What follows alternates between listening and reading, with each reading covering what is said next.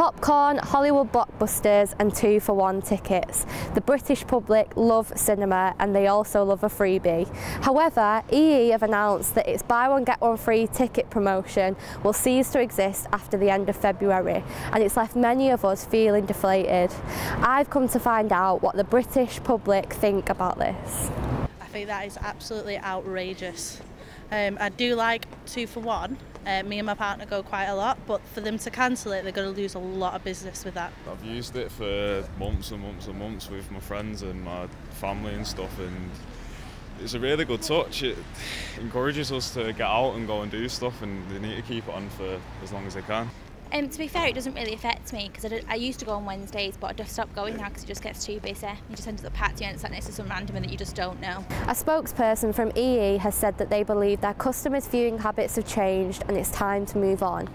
So I guess it'll just be me, myself and I at the cinema from now on.